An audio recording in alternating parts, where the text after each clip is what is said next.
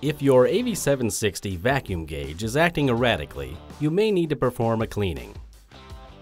Here is a list of necessary and recommended tools for a successful cleaning. Begin the cleaning by removing the knurled fitting with soft jaw pliers. Always use a wrench to hold the gauge when removing the fitting. Remove the O-ring from the knurled fitting, being careful not to damage the O-ring. Next, remove the MegaSeal cap from the fitting.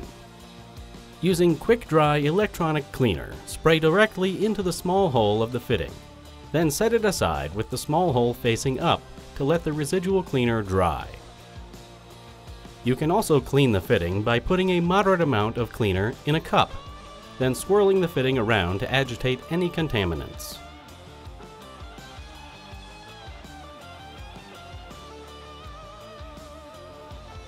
Let the fitting rest in the cleaner for several minutes to ensure all the oil is removed. Then set the fitting aside to let the cleaner dissipate. Once the cleaner has dissipated, shake the fitting and listen for a rattling noise. This will tell you if the ball inside the fitting is moving around freely.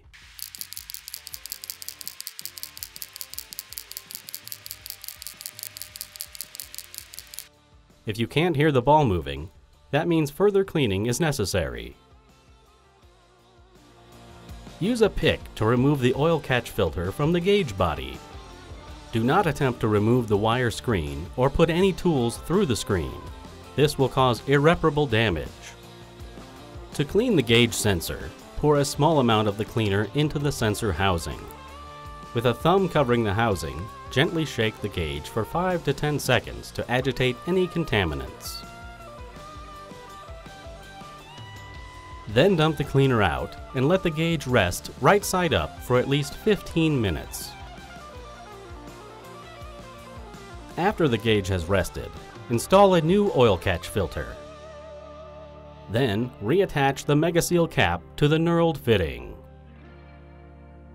Reinstall the O-ring or install a new O-ring if the old one is damaged. Add a small amount of high vacuum grease or dielectric grease to the O-ring and threading. Be sure to wipe any excess grease off of the sealing surface. While holding the gauge with a wrench, hand tighten the knurled fitting until snug. Never tool tighten a knurled fitting. Next, pull the gauge down to 50 microns to ensure a successful cleaning. Monitor the micron reading during the evacuation process to make sure the gauge is operating like new and any issues that were observed before cleaning have been resolved. If the gauge is still not working properly, please contact Appion directly. After pulling the gauge down, dab the oil catch filter to ensure there is no excess oil. If there is, replace it with a new one. Finally, perform an isolation test to ensure the gauge can hold a vacuum properly. Refer to our isolation test video for the step-by-step process. If you experience any issues with your AV760 or cleaning process, don't hesitate to contact Appion directly.